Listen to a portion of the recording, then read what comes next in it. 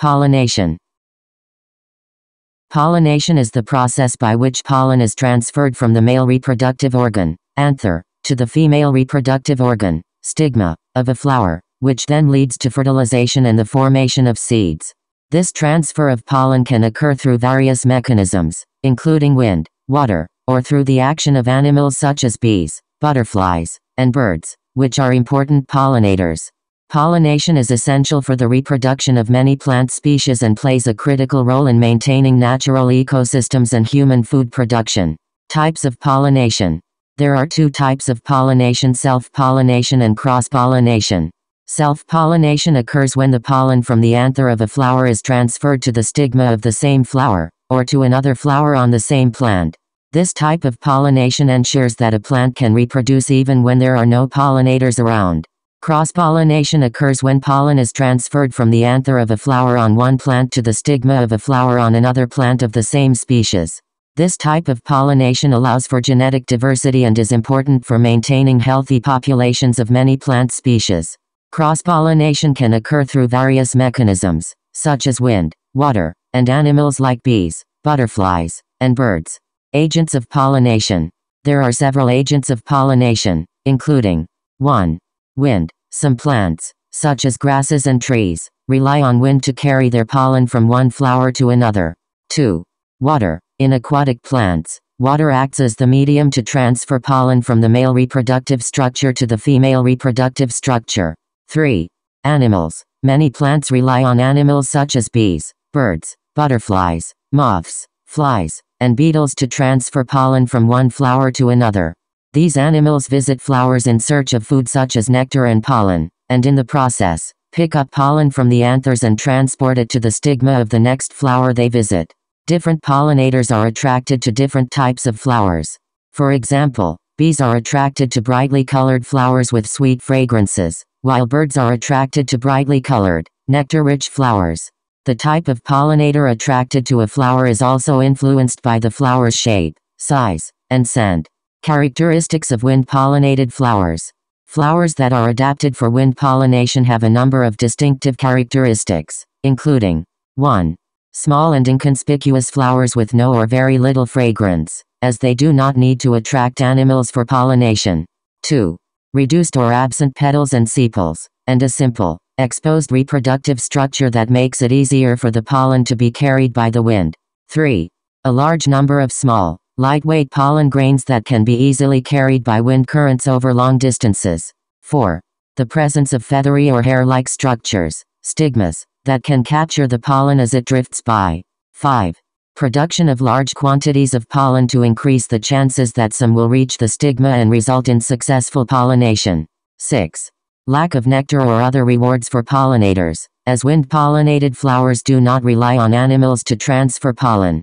Examples of wind-pollinated plants include grasses, trees such as oak and pine, and many weeds. Characteristics of insect-pollinated flowers.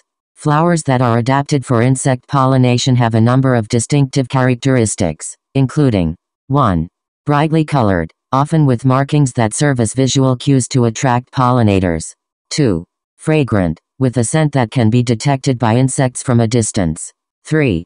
Various shapes and sizes that are adapted to the specific pollinators they are targeting, such as long tubular flowers for hummingbirds and moths, or shallow flowers for bees. 4.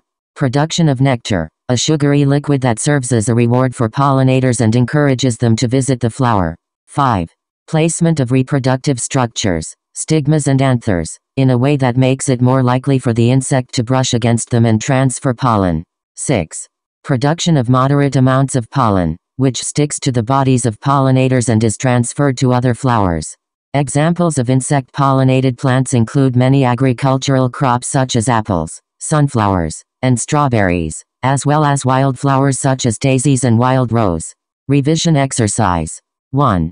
Define the term pollination.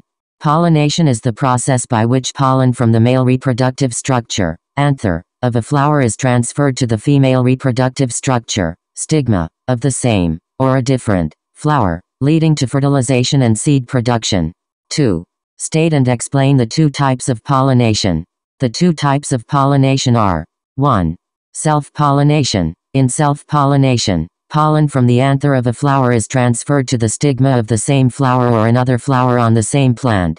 This can occur through wind, water, or self-fertilization where the flower has both male and female reproductive structures.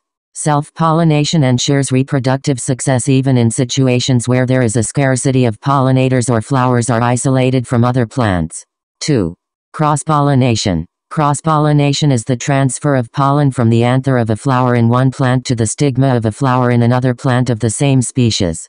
Cross-pollination requires the involvement of an external agent such as insects, birds, bats, or wind to transfer the pollen.